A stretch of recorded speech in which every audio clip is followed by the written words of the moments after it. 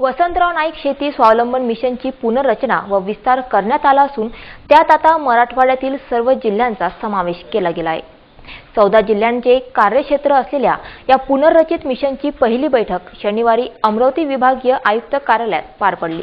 या बैठकीला राज्याचे अपर सचिव प्रवीण परदेशी, प्रधान सचिव विजय कुमार, अमरावतीचे विभागीय आयुक्त पीयूष सिंग उपस्थित होते। विदर्भातील शेतकरी आत्महत्या प्रकरणांची दखल घेणे, त्यावर तातडीच्या उपाययोजना, शेतकऱ्यांसाठी अन्न सुरक्षा, आरोग्य सेवा, शेती विकास कार्यक्रम राबविणे, त्यांच्या मुलांना शिक्षणाची सोय उपलब्ध करून देणे अशा विविध उपाययोजनांच्या अंमलबजावणीसाठी वसंतराव नाईक शेतकरी स्वावलंबन मिशनची स्थापना करण्यात आली आहे। पश्चिम विदर्भातील 5ही जिल्हे तसेच नागपूर विभागातील वर्धा तसेच मराठवाड्यातील 8 अशा एकूण 14 जिल्ह्यात या मिशनचा समावेश करून मिशनची पुनर्रचना व विस्तार करण्यात आला असल्याची माहिती मिशनचे अध्यक्ष किशोर तिवारी यांनी बैठकीमध्ये दिली। 14 जिल्हे पहिल्यापासूनच होते। आपण विदर्भातले 6 जिल्हे आहेत त्याची आज आढावा बैठक झाली। यामध्ये सगळे शेतकऱ्यांचे प्रश्न हाताळले गेले आणि शेतकऱ्यांच्या अडचणीवर तोडगा काढण्यासाठी तात्काळ सूचना सुद्धा देण्यात आल्या आणि अशा आढावा बैठक हे मंथली होत असतात। मात्र मुख्यमंत्र्यांनी खास त्यांचे जे ॲडिशनल चीफ सेक्रेटरी आहेत त्यांना डेप्यूट केलं होतं, तर पुनर्रचना नाही झाली। पुनर्रचना नाही, पहिलेपासूनच 14 जिल्हे होते, तर आता मराठवाड्यावर आम्ही लक्ष केंद्रित केलं आहे। यावर्षी मराठवाड्यात एकही शेतकरी आत्महत्या करणार नाही त्यासाठी प्रयत्न करू। या बैठकीमध्ये कृषी समृद्धी समन्वयित कृषी विकास प्रकल्प अर्थात केम प्रकल्पावर चांगलाच भर देण्यात आलाय। या प्रकल्पाअंतर्गत रोम सरकारने 200 कोटी रुपये उपलब्ध करून दिले। यातील 40% निधी खर्चही झाला, परंतु या खर्चामध्ये प्रचंड गोडबंगाल झाला असल्याचे बैठकीमध्ये उघड झाले। एकट्या यवतमाळ जिल्ह्यात केवळ ब्युटी पार्लर प्रशिक्षणावर पुण्याच्या संस्थेमार्फत 330 लाभार्थ्यांवर 28 लाख रुपये खर्च केल्याच्या बाबींवर किशोर तिवारी यांनी सर्वांचे लक्ष वेधले। केम मध्ये सावळा गोंधळ आहे आणि केमच्या याच्यात आता युटिलिटी आणि अकाउंटेबिलिटीवर ज्या लोकांनी त्याच्यात गोळमाळ केला असेल त्या लोकांना घरी पाठवण्याचे आदेश देण्यात आले। मिशनच्या या आढावा बैठकीमध्ये शेतकरी कर्जमाफीचाही हिशोब सोडवण्याचा प्रयत्न झाला। कर्जमाफी संदर्भात शेवटच्या शेतकऱ्याला कर्जमाफी मिळेल याच्यासाठी आम्ही निर्णय घेतला आहे। कोणीही वंचित राहणार नाही। ऑनलाईनच्या डिफिकल्टीज दूर केल्या जातील आणि घरी घरी जाऊन आम्ही त्यांना मदत करू। थँक्यू। शुक्रवारी झालेला पाऊस अनेकांना दिलासा देऊन गेला असला तरीही या पावसाने शहरात चांगलाच कहर घातला असल्याच्या घटनाही समोर आल्यात।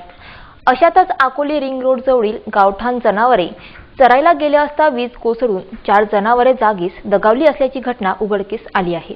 मिळालेल्या माहितीनुसार अकोली गावातील पशुपालकांची जनावरे ही रिंग रोड जवळील गावठाणात चराईसाठी सोडली जातात, त्यामुळे नेहमीच या भागामध्ये जनावरांचे जथ्थे दिसून येतात। नेहमीप्रमाणे शुक्रवारी दुपारी सुद्धा गावातील जनावरे चराईसाठी गेली होती। दरम्यान दुपारी झालेल्या वादळी पावसासह विजेचा कडकडाट झाला असता जनावरे सैरावैरा पडू लागली। अशातच वीज कोसळल्याने 3 म्हशी व एका गायीचा होरपळून मृत्यू झाला। सदर जनावरे ही सीताराम यादव यांची होती। मृतक जनावरे दुधाळ असल्याने पशुमालकाचे साधारणतः 2.5 लाखाचे नुकसान झाले। काल दुपारी 2 ते 2:30च्या दरम्यान या अतिपावसामुळे झालेल्या नुकसानामध्ये आमच्या साईनगर परिसरातील सीतारामजी यादव यांच्याकडील 3 म्हशी व 1 गाय दुपारी भर पावसात कडकलेल्या विजेमुळे अकस्मात जळून मृत्यू पावलेल्या आम्ही या जंगलात आलो असताना आमच्या निदर्शनास आले आहे। चांदूर बाजार तालुक्यातील कृषी उत्पन्न बाजार समितीने शेतकरी आरक्षणाचा ठराव पारित करून एपीएमसी मध्ये शेतकऱ्यांना विशेष स्थान मिळवून दिले। त्यानंतर तालुक्यातील वणी बेलखेडा ग्रामपंचायतीने सुद्धा अशा प्रकारचा ठराव घेऊन शेतकऱ्यांच्या पाठीशी आपण उभे असल्याचे दाखवून दिले। वर्धा जिल्ह्यातील शैलेश अग्रवाल या युवकाने किसान क्रांती मिशनच्या माध्यमातून शेतकऱ्यांना व त्यांच्या परिवारातील सदस्यांना आरक्षण मिळावे यासाठी एक चळवळ सुरू केली होती। याचाच एक भाग म्हणून चांदूर बाजार एपीएमसीने एका विशेष सभेद्वारे शेतकरी आरक्षणाचा ठराव पारित केला। शेतकऱ्यांना सन्मानपूर्वक जगता यावे त्यासाठी त्यांना शिक्षण, नोकरी तसेच इतर लाभांसाठी आरक्षण मिळण्याला घेऊन आता तालुक्यातील वणी ग्रामपंचायतही पुढे सरसावली आहे। या ग्रामपंचायतीने सुद्धा शेतकरी आरक्षणाचा ठराव पारित करून शेतकऱ्यांना साथ दर्शविली आहे। सरपंच सूरज चव्हाण यांनी ठरावाचे वाचन केले असता त्या ठरावाला सर्व सदस्य व गावकऱ्यांनी एकमताने सहमती दर्शविली। शेतकऱ्याला आरक्षण मिळावं यासाठी एक ठराव घेतला गेला आम्ही ग्रामसभेचा की शेतकऱ्याचं किती हाल होतात त्याला कष्टाचे जीवन जगावं लागते, त्याला इतके पैसे शेतीत लावून तरीसुद्धा गॅरंटी नाही की त्याच्या पिकाला हमी भाव भेटेल किंवा त्याला उत्पन्न जास्त भेटेल, आणि कोणत्याच गोष्टीची हमी नाही, परंतु तोट्याची हमी आहे. कारण आज कोरडवाहू शेतकरी झाला, त्याला निसर्गावरच जगून राहावं लागते. निसर्ग जर पाऊस नाही आला, काही नाही, तरी तो बियाणं टाकतो, सर्व काम करतो, पण पाऊसच नाही आला तर त्याला फटका जातो. एक जुवा अशा प्रकारे खेळतो तो, स्वतः पैसे लावून त्याला माहीत असून तो एक जुवा खेळतो आज. आणि आपलं शासन तर त्या बाबतीत काही सहकार्य करतच नाही. कारण शेतीविषयी म्हटलं गेलं तर कर्जमाफी जरी केली असेल तरी फसवी कर्जमाफी केली गेली आहे. कारण फॉर्म भरा, हे करा, ते करा, कारण तथ्य काहीच नाही आहे त्या गोष्टीत. फक्त एक त्रास देणं चालला आहे की कर्जमाफी आम्ही केली फक्त नावापुरती. म्हणूनच आम्ही आज ग्रामसभेत हा ठराव पारित केला आहे की शेतकऱ्याला ही आरक्षण देण्यात यावं, आणि हा ठराव आम्ही उद्या जिल्हाधिकाऱ्यांकडे सोपविणार आहोत, ते शासनाला सोपवतील. जो देशाचा पोशिंदा तोच आज उपाशी.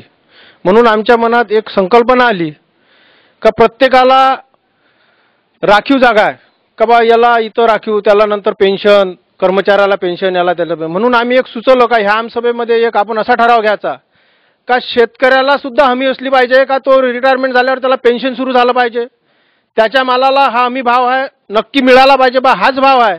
काय झालं, शेतकऱ्याच्या विषयी शासन जे शासन येते ते विरोधी धोरण राबवते.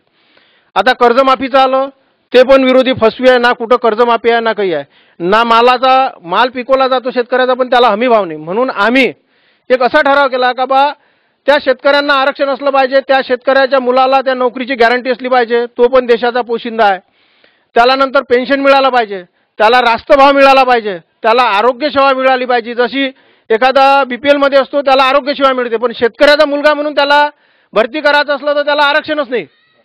त्याला इकडे तिकडे मेडिकलमध्ये फरक लागतो, पैशाची सोय नसते, पीक नसते, म्हणून त्याला दवाखान्यामध्ये असो, नोकरीमध्ये असो किंवा शाळेमध्ये सुद्धा त्याला शेतकऱ्याच्या मुलाला म्हणून एवढी फी त्याला माफ झाली पाहिजे. यासाठी आम्ही सर्व गावाच्या वतीने एक ठराव घेतला आणि तो उद्या कलेक्टरला देणार आहे. काय झालं, जेव्हा आम्ही आंदोलन करायला चाललो, स्वामीनाथन आयोग लागू करा, सरसकट कर्जमाफी द्या, आवाजच बंद करण्याचा प्रयत्न हे शासन करत आहे. काय करते, जेव्हा आंदोलन करायला गेलो तेव्हा नोटिसा देते आंदोलन करू नका किंवा गुन्हे दाखल करते.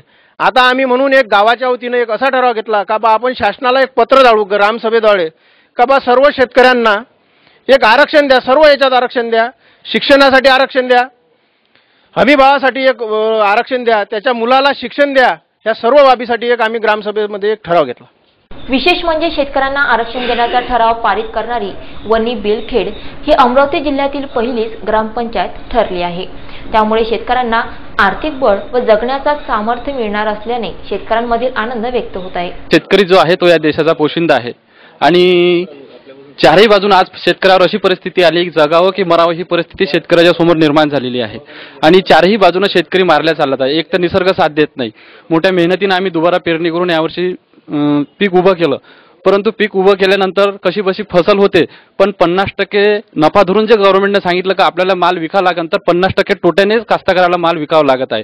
त्यामुळे शेतकऱ्यावर आत्महत्या करण्याची वेळ आलेली आहे आणि सरकार अतिशय वाईट प्रकारचं धोरण हे कास्तकाराच्या बाबतीत म्हणजे हे करत आहे. त्यामुळे शेतकऱ्यावर आत्महत्या करण्याची वेळ आलेली आहे. आता जगावं की मरावं हा प्रश्न शेतकऱ्यांसमोर निर्माण झाला आहे. सरकारने कर्जमाफी केली, मालाला भाव नसल्यामुळे तो आपल्या जे आहे कवडीमोल भावामध्ये त्याला आपल्या मार्केटात माल विकावा लागत आहे. त्यामुळे शेतकरी कर्जबाजारी होत आहे आणि सरकारने जी कर्जमाफी दिली ती अतिशय निकषाने लावून दिली. त्यामुळे हे शेतकऱ्यांची अतिशय 100% फसवणूक आहे. त्यामुळे शेतकरी हा आत्महत्येचं प्रमाण वाढत आहे. आता जो आम्ही सर्व ग्रामस्थांनी या ठिकाणी एक ठराव पास केला, आम्ही तर असं म्हणतो का शेतकऱ्याला एकाने मारून मजा पाहिल्यापेक्षा एकदम आत्महत्या करण्याचा आम्हाला एक त्यांनी आत्महत्या करण्याचा त्यांनी आम्हाला एक मंजुरात द्यावी, जेणेकरून सर्व शेतकरी एका वेळेस संपून जाईल. असं तळपून मारण्यात शेतकऱ्याची हे पाप हे सरकार घेत आहे. याचा मोबदला याला पुढं नक्कीच हे होईल. आज जो ठराव घेतला आम्ही या ठरावामध्ये 100% सहमती आहे. जसं गव्हर्नमेंटचे काही कर्मचारी आहेत त्यांच्या मुलांना तुम्ही काही फॅसिलिटी लागू करता, काही पेन्शन देता, तसा जो हा देशाचा पोशिंदा आहे, ज्याच्या भरोशावर हा देश संपूर्ण चालतो, मग याला का काही सवलती देत नाही? याला MRGS मध्ये शेतकऱ्यांच्या काही कामाचं हे टाका, स्वामीनाथन आयोग लागू करा आणि पेन्शन पद्धती लागू करा, शेतकऱ्याच्या मुलाला काही शिक्षणाच्या क्षेत्रामध्ये काही सवलती द्या. असं जर सरकारने केलं तर शेतकऱ्याला कुठेतरी आधार मिळेल. आरक्षण जर मिळालं तर शेतकऱ्यांच्या मुलाची प्रगती सुधारेल, शिक्षणामध्ये सुधारेल, त्यांचा आर्थिक पैसा त्यांच्याजवळ जास्त जर आला तर ते पुन्हा आपल्या लहान पिढी समोर जाऊन त्यांची प्रगती करेल. ते भरपूर फायद्याचा ठराव, शेतकऱ्याच्या बाबतीत भरपूर फायद्याचा ठराव आहे. कर्जमाफीला घेऊन छत्रपती शिवाजी महाराज कृषी सन्मान योजनेचा लाभ मिळण्यासाठी ई सेवा केंद्रांवर एका महिन्यापासून ऑनलाईन अर्ज भरण्याची प्रक्रिया सुरू आहे. या प्रक्रियेअंतर्गत विदर्भात आतापर्यंत 3.30 लाख शेतकऱ्यांनी ऑनलाईन नोंदणी केली असल्याची आकडेवारी दिली आहे. राज्य शासनाने 1 एप्रिल 2009 ते 30 जून 2016 या कालावधीत थकबाकीदार शेतकऱ्यांचे 1.5 लाख पर्यंतचे कर्ज माफ करणे व नियमित कर्ज भरणाऱ्यांना प्रोत्साहनपर 25,000 पर्यंत अनुदान देण्याचा निर्णय घेतला. शासनाच्या निकषांतर्गत शेतकऱ्यांना आपले सरकार या पोर्टलवर महा ई सेवा केंद्र, महा ऑनलाईन, कॉमन सर्व्हिस सेंटर व संग्राम केंद्रात ऑनलाईन अर्ज मोफत भरता येण्याची सुविधाही करण्यात आली आहे. ई सेवा केंद्रांवर कर्जमाफीचे ऑनलाईन अर्ज भरण्याची प्रक्रिया एका महिन्यापासून सुरू आहे. 15 सप्टेंबर पर्यंत हे अर्ज भरता येतील. या दरम्यान ई सेवा केंद्र बंद होणार नाही असे सहकार मंत्र्यांनी आधीच स्पष्ट केले. या कालावधीत विदर्भात चंद्रपूर जिल्ह्यात सर्वाधिक 69,056 शेतकऱ्यांनी आवेदने ऑनलाईनरित्या सादर केलीत. तर अमरावती विभागातील यवतमाळ जिल्ह्यातून 24,228, वाशिम जिल्ह्यातून 16,064, अकोला जिल्ह्यातून 6,893, अमरावती जिल्ह्यातून 15,437 तर बुलढाणामधून 39,122 शेतकऱ्यांनी कर्जमाफीसाठी ऑनलाईन नोंदणी केली आहे. बातमीपत्रामध्ये वेळ झाली आहे अल्पशा विश्रांतीची. कुठे जाऊ नका, पाहत राहा फक्त आरसी न्यूज. आज गणेश चतुर्थी, गणपती बाप्पाचं आगमन आज झालेलं आहे. या गणेश चतुर्थीनिमित्त आणि गणेशोत्सवानिमित्त जिल्ह्यातील सर्व नागरिकांना मी हार्दिक शुभेच्छा देतो. सर्व अमरावतीकरांना गणेश चतुर्थीची आणि गणेशोत्सवाच्या हार्दिक शुभेच्छा. पोलीस आयुक्तालयाच्या वतीनं सर्व अमरावतीकर वासियांना एक हार्दिक शुभेच्छा. आणि गणेशोत्सवाचा हा कालावधी अत्यंत खेळीमेळीच्या वातावरणात, चांगल्या वातावरणात पार पडो आणि सर्वांना या कालावधीमध्ये आनंद लुटो अशी एक अपेक्षा व्यक्त करतो.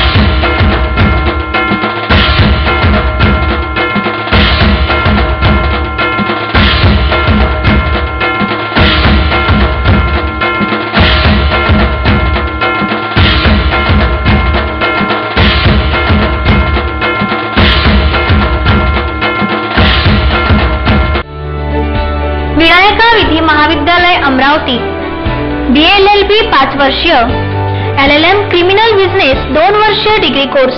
वैशिष्ट्ये 2 डिग्री मिळण्याची सुवर्ण संधी.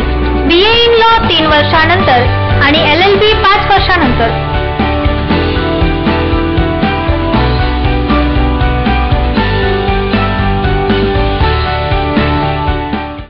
यशवंतराव चव्हाण महाराष्ट्र मुक्त विद्यापीठ नाशिक. अभ्यास केंद्र विनायक विद्या मंदिर, कला वाणिज्य व विज्ञान महाविद्यालय अमरावती. उपलब्ध कोर्सेस पूर्वतयारी, पात्रता 10वी किंवा 12वी नापास विद्यार्थी. BA व BCom भाग 1 मध्ये प्रवेश माध्यम मराठी व इंग्रजी. पात्रता पूर्वतयारी पास अथवा 12वी पास. MA भाग 1 माध्यम मराठी व इंग्रजी. पात्रता कोणत्याही शाखेतील पदवीधर. MCom भाग 1 पात्रता BCom उत्तीर्ण. MSc गणित पात्रता BSc गणित. ऑनलाईन प्रवेश प्रक्रिया सुरू 27 जून 2017 ते 14 ऑगस्ट 2017 पर्यंत. 15 ऑगस्ट ते 30 ऑगस्ट 2017 100 रुपये विलंब शुल्कासह. 1 सप्टेंबर ते 30 सप्टेंबर 2017 500 रुपये विलंब शुल्कासह.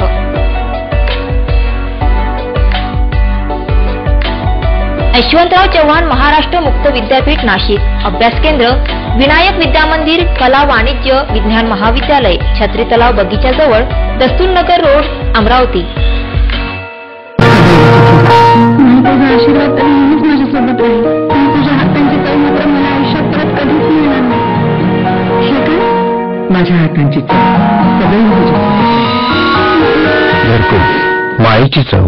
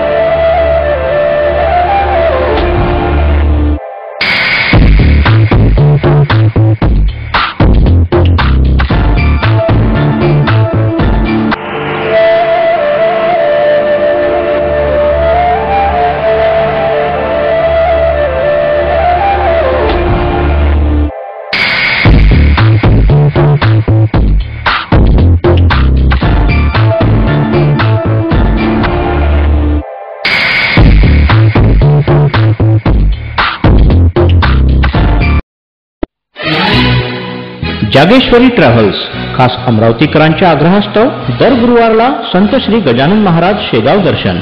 सर्व भाविकांनी सेवेचा लाभ घ्यावा. सकाळी 8 वाजता अमरावती ते शेगाव आणि दुपारी 4:30 वाजता शेगाव ते अमरावती. तिकीट दर येणे जाणे फक्त 450 रुपये. वरिष्ठ नागरिकांकरता विशेष सवलत. बुकिंग करता संपर्क करा 0721 255 1333 वर. जागेश्वरी ट्रॅव्हल्स.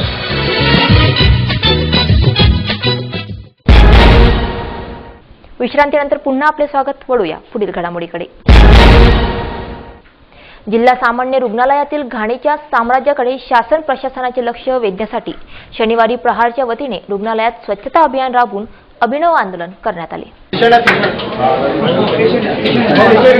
जिल्ह्याची आरोग्य संजीवनी संबोधल्या जाणाऱ्या जिल्हा सामान्य रुग्णालयामध्ये साफसफाई यंत्रणेचा पूर्ण धज्जा उडालाय. परिसरात घाणीचे साम्राज्य निर्माण झाल्याने रुग्णांसह त्यांच्या नातेवाईकांचेही आरोग्य धोक्यात आले आहेत. त्यामुळे जिल्हा सामान्य रुग्णालयातील घाणीचे साम्राज्य दूर करण्यासाठी प्रहार संघटनेच्या वतीने सामान्य रुग्णालयात साफसफाई अभियान राबवून अभिनव आंदोलन करण्यात आले. प्रहार नेते तथा आमदार बच्चू कडू यांच्या नेतृत्वात करण्यात आलेल्या या आंदोलनामध्ये प्रहार कार्यकर्त्यांनी हाती झाडू घेऊन साफसफाई केली. या विधायक आंदोलनाद्वारे साफसफाईबाबत कुंभकर्णी झोपेत असलेल्या प्रशासनाला जागविण्यात आले. यावेळी प्रहारचे जिल्हा प्रमुख छोटू महाराज, वसू, चंदू खेडकर, जिल्हा संपर्क प्रमुख प्रदीप वडतकर उपस्थित होते. जिथं गरिबाचा संबंध येतो तिथंच प्रॉब्लेम आहे देशभरात. जिथं श्रीमंत जाते ना, म्हणजे आमदाराचा उपचार जिथं होते, मंत्र्याचा उपचार होते, अधिकाऱ्याचा उपचार होते, तिथं कसं मस्त राहतं. पण जिथं गरिबाचा संबंध येतो तिथं मात्र कोणीही बिलकुल, सफाई कामगारापासून तर अधिकाऱ्यापर्यंत बिलकुल निष्काळजी असते. तुम्ही आज आपण पाहिलंय का त्या टाकीमध्ये किडे आहेत जे पाणी पेत होते. पुऱ्या भारतभर स्वच्छता अभियानाचं नारे सुरू आहे. मोदीजी काय म्हणते, झाडू मारून दाखवतं. तर तुम्ही तुमच्या इथं दुरुस्त व्हायला पेशंट येते तिथं त्यांना रोग लागून जाते. म्हणजे आम्ही सांगतो का डेंगू ना, स्वच्छ पाण्यात डेंगू होतं, हे होतं, तसं होतं. इथं आम्ही वसू महाराज हे सगळे कार्यकर्ते पाहिले तर त्या पिण्याच्या टँकमध्ये किडे निघाले जे पाणी रोज पितं लोक. याच्यापेक्षा अधिक काय वाईट अवस्था. म्हणजे स्वच्छता अभियानासाठी करोडो रुपये खर्च होत असताना नाली जाऊ द्या हो, पण पिण्याच्या पाण्यात जर किडे इरविनसारख्या महत्त्वाच्या जिल्ह्याच्या ठिकाणी अतिशय संवेदनशील भागात जर असं होत असेल तर मग आता म्हणजे किती ढासळलेलं यंत्रणा आहे. ती सगळ्या जिकडे आहे. नागपूरल्या सुपरमध्ये ज्या मुख्यमंत्री कुछ काही अंतरावर राहतो ना तिथे हे प्रॉब्लेम. डॉक्टर ज्या जिल्ह्याचा पालकमंत्री आहे रणजित पाटील अकोला, तिथं आमचं आता 2 तारखेला हेच अभियान आहे. पूर्ण महाराष्ट्राभर जसं अपंगासाठी आंदोलन केलं ना, तसं आता सगळ्या सामान्य रुग्णालयात गेलो, कुठल्याही जिल्ह्यात गेलो का सामान्य रुग्णालयात जातो, ते दुरुस्त करायचं आहे. इथं आमचा गरीब माणूस कष्टकरी तो इथं येईल, त्याला इथून किमान दुरुस्त व्हावं इतक्या अपेक्षा आहे. म्हणजे गोळ्या भेटणं, इंजेक्शन भेटणं, उपचार होणं हा तर भाग आहेच, पण दुर्दैव असं आहे का इथून त्याला आजार लावून जाणं याच्यासारखं दुसरं दुर्दैव आहे. आता आम्ही स्वतः सफाई करतो आहे. जर सफाईमध्ये याच्यात जर सरकारनं लक्ष घातलं नाही तर इथं बियांशीचा रोल महत्त्वाचा आहे, तुमच्या सिव्हिल सर्जनचा महत्त्वाचा रोल आहे. आणि यांनी जर असं दुर्लक्ष केलं, तुम्ही आजही संडासामध्ये जाऊ शकत नाही. कुठं ते पेशंट संडास करण काय करण, हे साध्या गोष्टी जर अशा इतक्या वाईट परिस्थितीत राहत असेल तर मग मात्र आमच्या आंदोलनाची दिशा अतिशय आक्रमक राहील. मग लोक म्हणते कायदा हाती घेते, तर यांनी कायदा पाळलेला आहे. आणि जो कायदा असा पाळत असेल, सामान्य लोकांना त्रास देत असेल, तर मग आम्ही कायदा हातात घेऊ. पोलीस आयुक्तालय हद्दीतील 483 मंडळांमध्ये बाप्पा विराजित झालेत. गणेशोत्सव श्रद्धापूर्वक पार पडण्यासाठी शहरात पोलिसांचा चोख बंदोबस्तही दिसून येतोय. शहरात गणेशोत्सव दरम्यान कायदा व सुव्यवस्था अबाधित राखण्यासाठी पोलीस विभागाच्या वतीने विशेष उपाययोजना करण्यात आल्या. पोलीस विभागाने प्रत्यक्ष मंडळ स्थळांची पाहणी करून मंडळांना काही आवश्यक सूचना देऊन त्यांना परवानगी दिली. अमरावती शहर आयुक्तालयात 483 गणेश मंडळांना गणेश उत्सव साजरा करण्याची परवानगी असल्याने या मंडळांमध्ये बाप्पा विधिवत विराजित झाले. त्याचबरोबर ग्रामीण भागात 1100 मंडळांमध्ये श्रींची विधिवत स्थापना करून आराधनेला सुरुवात झाली. पहिल्या दिवशी सर्वच मंडळांच्या रॅली शांततापूर्वक निघाल्या. त्यामुळे आता 10 दिवस हा गणेशोत्सव आनंदाने व शांतीपूर्वक साजरा करण्यासाठी पोलीस विभागाच्या वतीने जागोजागी बंदोबस्त देण्यात आला आहे. अशा गर्दीच्या कालावधीमध्ये ज्यावेळेला कुटुंब, जनता, जनार्दन रस्त्यावर येत असतात देखावे पाहण्यासाठी किंवा फिरण्यासाठी, त्यावेळेला घातपाती कृत्य घडण्याची सुद्धा शक्यता नाकारता येत नसते. आणि अशी घातपाती कृत्य होऊ नये किंवा आपण त्यापासून सावध राहिलं पाहिजे. म्हणून संशयित व्यक्ती, संशयित वाहन आणि संशयित वस्तू या कुठे आपल्याला कोणलाही दिसेल तर आपल्याला असं फील झालं की हे कुठेतरी संशयित आहे. बऱ्याच वेळेच्या मोटरसायकल आहे, तिचा कोणी विचार नाही करत, एक दिवसापासून त्याच ठिकाणी आहे, किंवा एखादी व्यक्ती त्या ठिकाणी असणं गरजेचं नाही, परंतु एखादी व्यक्ती त्या ठिकाणी दिसते, चक्रा मारतायत, फिरतायत, अशी कोणी व्यक्ती आहे, किंवा एखादा आर्टिकल बाहुली आहे, मोबाईल आहे, किंवा एखादं इन्स्ट्रुमेंट आहे रस्त्यावर पडलेलं आहे, कॉर्नरला पडलेलं आहे, ती खेळणीसारखं आहे किंवा अन्याय, अशा वस्तूला सुद्धा हात लावू नये. पोलिसाला तात्काळ कळवलं म्हणजे त्या दृष्टिकोनातून आमचे काही पथकं आहेत, पथका रवाना होतील, त्याचा ताबा घेतील, त्या पद्धतीने कारवाई करतील. विघ्नहर्ता बाप्पाच्या आराधनेत कुठलेही विघ्न येऊ नये यासाठी पोलीस विभागाच्या वतीने अवैध दारू धंदे व विक्रीवर लगाम घातला जातोय. तर दुसरीकडे दारूचे व्यसन अनेक जण भागविण्यासाठी चोरपावलांनी दारू खरेदी करीत असल्याचे दिसत आहे. गणेशोत्सव काळात दारूबंदी व अवैध धंद्यांवर अंकुश लावण्याकरिता पोलिसांची जागोजागी नाकाबंदी व पेट्रोलिंग सुरू आहे. शहरातील मुख्य मार्गावर फिक्स पॉइंट स्थापन करून 4 व्हीलर व 2 व्हीलरची देखील तपासणी करण्यात येत आहे. शहरातील सीमा भागातून दारूसाठा आणला जाण्याची शक्यता असल्याने महामार्गावर सुद्धा नाकाबंदी करून वाहनांची झाडाझडती घेण्यात येते. अशातच शनिवारी इरविन चौक ते गर्ल्स हायस्कूल मार्गावरील कारवाई दरम्यान अनेक वाहनातून दारूच्या बॉटला पोलीस कर्मचाऱ्यांनी जप्त केल्या. त्यामुळे शहरात चोरून लपून दारू विक्री होत असून मद्यपी सुद्धा आपले दारूचे व्यसन भागविण्यासाठी नवनवीन शक्कल लढवित असल्याचे दिसत आहे. या प्रकरणी पोलिसांनी संबंधितांवर प्रतिबंधक कारवाई केली असल्याची माहिती प्राप्त झाली आहे. रिद्धी सिद्धीची देवता श्री महालक्ष्मी येत्या 29 ऑगस्ट रोजी 2.5 दिवसांसाठी आपल्या माहेरी येणार आहे. महालक्ष्मीचे पूजन व आदरातिथ्य करण्याला घेऊन भाविकांमध्ये कमालीची लगबग दिसून येत आहे. हिंदू संस्कृतीमध्ये गौरी गणपती पूजनाला विशेष महत्त्व आहे. गणरायाचे आगमन झाल्यानंतर आता महालक्ष्मीचा सुद्धा भक्तांच्या घरी 2.5 दिवस मुक्काम राहणार. 29 ऑगस्ट रोजी महालक्ष्मीची विधिवत स्थापना होणार आहे. तर 30 तारखेला महालक्ष्मीला मिष्टान्नाचा पाहुणचार केल्यानंतर भाविकांमधील महाप्रसादाचे वितरण होणार आहे. 31 तारखेला महालक्ष्मीचे विसर्जन होणार असून महालक्ष्मी पूजनाला घेऊन भाविकांना उत्सुकता लागली आहे. त्यामुळे बाजारातही महालक्ष्मींच्या आकर्षक मुखवटे व साज शृंगारांचे साहित्य उपलब्ध झालेत. यावर्षी महालक्ष्मीच्या मुखवट्यावर 20 ते 30% महागाई दिसून येत आहे. महालक्ष्मीचे मुखवटे वेगवेगळ्या प्रकारचे आहेत, ज्यामध्ये पितळचे मुखवटे 4 ते 5 हजार रुपयांपर्यंत आहेत, तर साधे मुखवटे 1000 ते 3000 रुपयांपर्यंत उपलब्ध आहेत. सोबतच महालक्ष्मीच्या हातामध्ये सुद्धा साधा हात, पंजा व आशीर्वाद असलेला हात उपलब्ध असून यांची किंमतही 1500 ते 2500 रुपयांपर्यंत आहेत. सोबतच 250 रुपयांपासून ते 5000 रुपयांपर्यंत सर्व व्हरायटीचे शृंगार साहित्य, हार, फुलहार, कमरपट्टा, एकदाणी, मुकुट, मोतीहार, वुलन सेट, नथ, चपला हारांनी सुद्धा बाजारपेठ सजली आहे. अवयवदानामुळे एकाच वेळी अनेकांना जीवनदान मिळू शकते, याविषयीचा प्रचार व प्रसार वैद्यकीय क्षेत्रातून सातत्याने केला जात असल्याने अवयवदान मोहिमेला लोक चळवळीचे रूप येत असल्याचे दिसत आहे. कॅडव्हेअर म्हणजेच मेंदू मृतावस्थेत असलेल्या स्थितीमध्ये होणाऱ्या दानाचे प्रमाण वाढले आहे. भारतात दरवर्षी 2.5 लाख रुग्ण इंद्रियांचे काम बंद पडल्याने होणाऱ्या आजारांमुळे दगावतात. अवयवदात्यांची कमतरता एवढी आहे की बरेच रुग्ण प्रतीक्षा करीत असताना सुद्धा ते अवयवाअभावी प्राणाला मुकतात. अवयवाचे कार्य थांबण्याच्या शेवटच्या टप्प्यावर असलेल्या रुग्णांसाठी प्रत्यारोपण हा एकमेव कायमस्वरूपी उपचार असतो.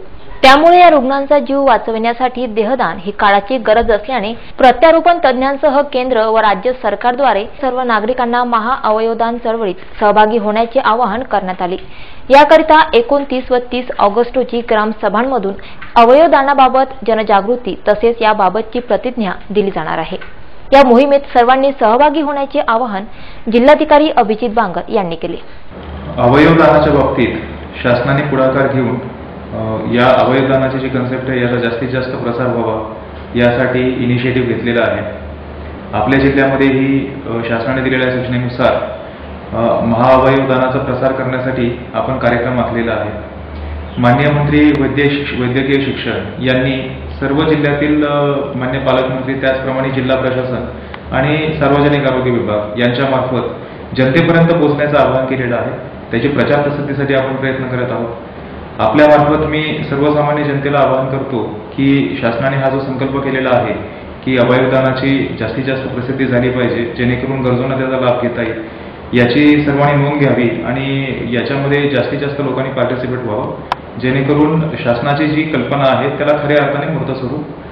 जिल्हा परिषदेची पदभरती यंदा ऑनलाईन संगणकीय पद्धतीने करण्यात येणार आहे. राज्यस्तरावरून दिनांक 1 ते 10 नोव्हेंबरपर्यंत एकाच वेळी ही परीक्षा होणार असल्याने स्थानिक प्रशासकीय अधिकारी व कर्मचाऱ्यांचा बराचसा ताण कमी होणार आहे. या संदर्भात नुकतीच मुंबई येथे सर्व अधिकाऱ्यांची बैठक संपन्न झाली. या बैठकीमध्ये संपूर्ण जिल्हा परिषदेतून सर्व विभागातील रिक्त पदांची माहिती मागून त्यावर चर्चा करण्यात आली. प्रामुख्याने संपूर्ण पदभरती ऑनलाईन पद्धतीने करण्याचा निर्णय घेण्यात आला.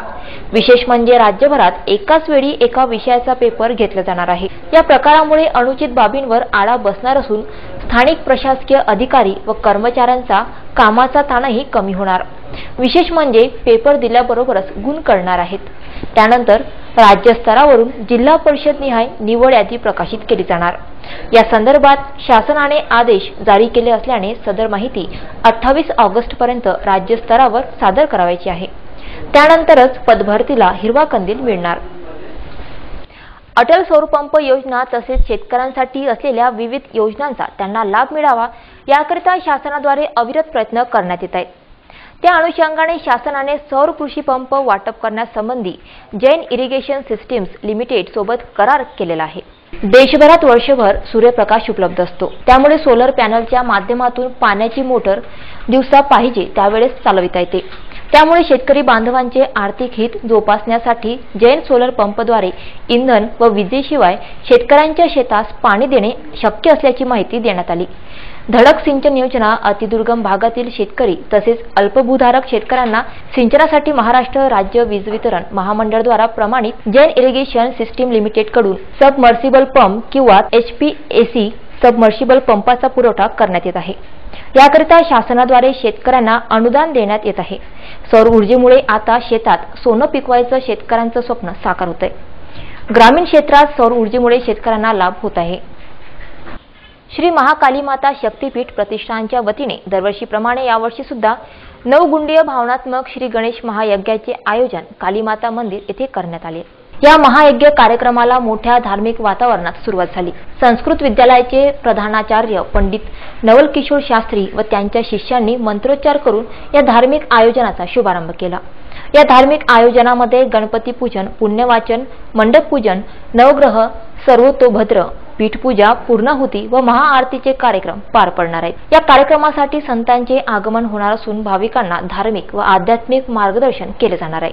पहिल्याच दिवसापासून या नवकुंडीय हवनात्मक श्री गणेश महायज्ञाला भाविकांची गर्दी होत असून श्री गणेशाची कृपाशीर्वाद घेण्यासाठी दुरून दुरून भाविकगण येत आहेत. या धार्मिक आयोजनासंदर्भात श्री महाकाली शक्तीपीठाचे पीठाधीश्वर श्री शक्तीजी महाराज यांनी दिली प्रतिक्रिया. शेतकरी और व्यापारी लोग परेशान है.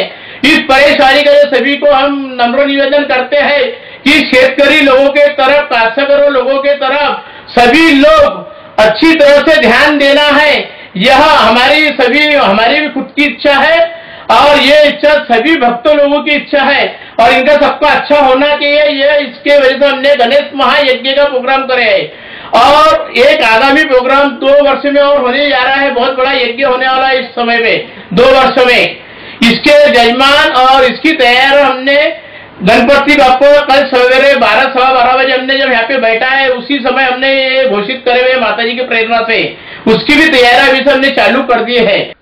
आरोग्य व कुटुंब कल्याण प्रशासन केंद्र अमरावती येथील अधिकारी तारा द्वारकाप्रसाद शर्मा यांची गैरवर्तणूक ही आरोग्य विभागाला सर्वश्रुत आहे. परंतु त्यांच्यावर अद्यापही कारवाई का केली नाही असा प्रश्न उपस्थित करून माजी आमदार अनिल गोंडाने यांनी शर्मा यांच्या बडतर्फची मागणी केली आहे. तारा शर्मा यांच्याद्वारे शासकीय सेवेत असताना अनेक प्रकारचे नियमबाह्य गैरवर्तणूक होऊन सुद्धा शासनाच्या वतीने कोणतीही कारवाई न करण्यात आल्याने विभागीय आयुक्तालयावर ब्लॅक पॅन्थरच्या वतीने बेमुदत धरणे आंदोलन सुरू आहे. या आंदोलनाची प्रशासनाने दखल घेतली नसल्याने तारा शर्मा यांना अभय मिळत असल्याचे दिसत आहे. तारा शर्मा यांची वादग्रस्त कारकीर्द तसेच नियमबाह्य प्रकार व गैरवर्तणूक सर्वश्रुत आहे. असे असतानाही त्यांना पदावर ठेवणे हे चुकीचे असल्याने त्यांना बडतर्फ करण्याची मागणी रिपाईचे नेते अनिल गोंडाने यांनी पत्रकार परिषदेद्वारे केली आहे. त्याबाबत वरिष्ठांकडे आम्ही निवेदन देण्याचा प्रयत्न करणार आहोत आणि त्या तारा शर्मावर जे पद त्या ठिकाणी नाही आहे त्यांची चौकशी झालेली आहे. 3 डॉक्टर्सनी, महिला डॉक्टर्सनी त्या जिल्ह्यामध्ये कार्यरत आहेत, त्यांनी चौकशी केलेली आहे, त्यांच्याविरुद्ध अहवाल दिलेले आहे. डॉक्टर त्या ठिकाणी असणारे यादव नावाचे जे डॉक्टर होते त्यांनी सुद्धा तिच्याविरुद्ध अहवाल दिलेला आहे. परंतु त्या डॉक्टर यादवची बदली केली जाते, परंतु तारा शर्माची कारवाई होत नाही. काय इंगित आहे बा की यादव सारख्या एका कर्तव्यदक्ष मागासवर्गीय अधिकाऱ्याची रायगड जिल्ह्यामध्ये बदली होते आणि या बाईची का बदली होते हा एक लक्ष प्रश्न आहे. सध्या सणासुदीचे व उत्सवांमध्ये पूजा अर्चना व व्रत पाळण्याला घेऊन फळांचे विशेष महत्त्व आहे.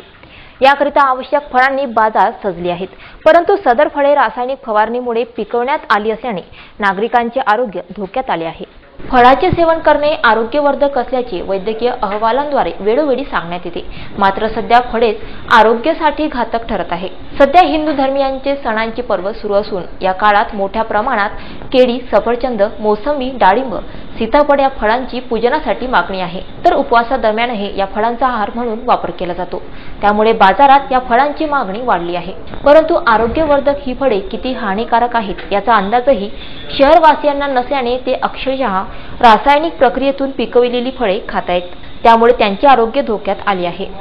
मात्र अद्यापही अन्न व औषधी प्रशासन निद्रिस्त अवस्थेत आहे. सदर फळे ही रासायनिक प्रक्रियेतून पिकून कोल्ड हाऊसमध्ये ठेवली जातात.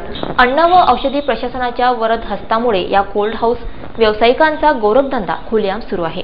सध्या केळीला वाढती मागणी असून माहितीनुसार प्रथम केळीची कटाई झाल्यानंतर तुरटीच्या पाण्यात केळी धुतल्या जातात. त्यानंतर कोल्ड हाऊसमध्ये कटाई केलेली केळी रचविण्यात येतात. 1 ड्रम पाण्यात सुमारे 1 झाकण इस्राईल रसायन टाकून तयार पाणी फवारणीसाठी वापरण्यात येते. या पाण्याच्या शरीराच्या त्वचेशी संबंध असल्यास त्वचा निघण्याचे प्रकारही घडतात. अपायकारक असणाऱ्या रसायनांची फवारणी त्या कच्च्या केळ्यांवर करण्यात येते. त्यामुळे केळी खाणाऱ्यांनो सावधान असा इशारा वैद्यकीय अधिकाऱ्यांनी तसेच आहार तज्ज्ञ यांनी दिला आहे. बातमीपत्रामध्ये थांबण्यापूर्वी टाकूया नजर आजच्या हेडलाईन्सवर. वसंतराव नाईक शेती स्वावलंबन मिशनची पुनर्रचना, पहिल्याच बैठकीत किशोर तिवारी यांची माहिती.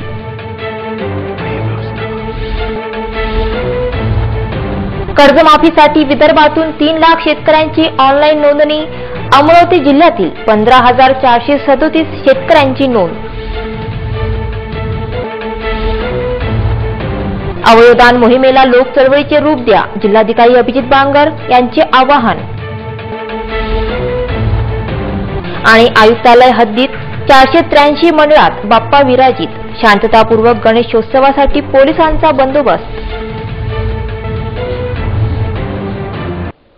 बातमीपत्रामध्ये वेळ झाली आहे इथेच थांबण्याची. पुन्हा भेटूया नवीन व ताज्या घडामोडींसह. तोपर्यंत पाहत राहा फक्त आरसे न्यूज. नमस्कार.